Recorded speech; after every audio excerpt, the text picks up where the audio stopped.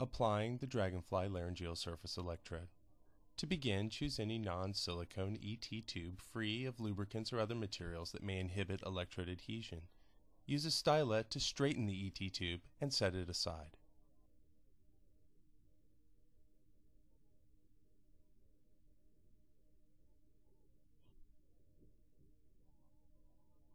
Remove the electrode from the peel pouch and then separate it from its plastic holder.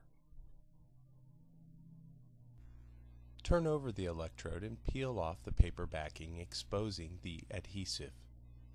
Using a finger to support the electrode, align the posterior portion of the ET tube with the midline of the electrode at the position where the vocal cords will be in contact with the ET tube.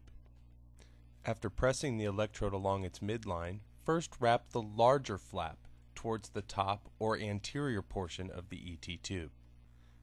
Next, wrap the smaller flap overlapping the other side of the electrode. Press along the entire surface and edge to ensure proper adhesion.